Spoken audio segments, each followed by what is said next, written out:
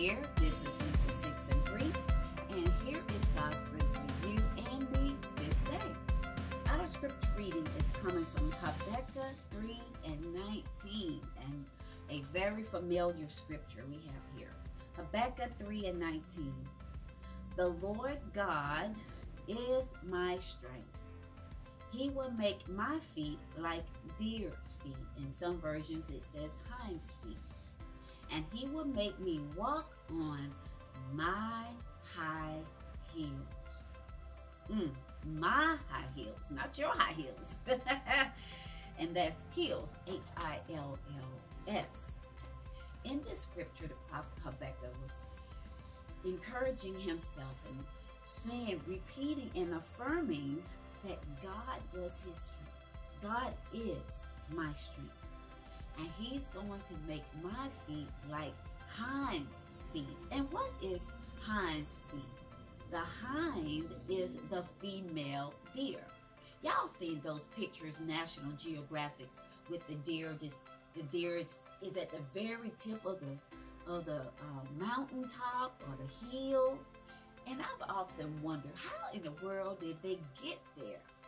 And as I was meditating and researching this morning, when a deer goes up the hill, his back feet steps into the same place his front feet step. So when he walks, wherever his footprints is from the front, that's where the back feet step.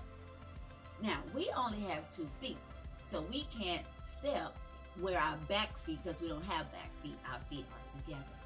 But whose feet prints do we have that we can step into?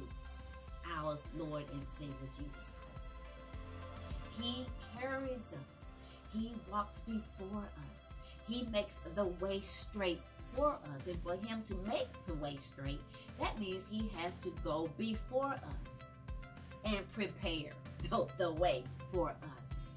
So when we get our hind feet placed like the deer into a place, we are walking where Christ walked to be able to withstand the cares of this world.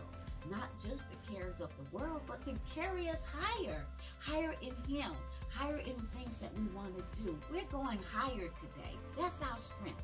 We are going higher today, just like the female deer, the hind, who steps his back feet into the place of his front. Jesus Christ is your front feet today. Put your steps in his steps. That's a good word, y'all. Put your steps in his steps. He's already paid the way. This has been Lisa with Lisa 63. You go make it a wonderful, wonderful day, and I will see you tomorrow morning. Be blessed.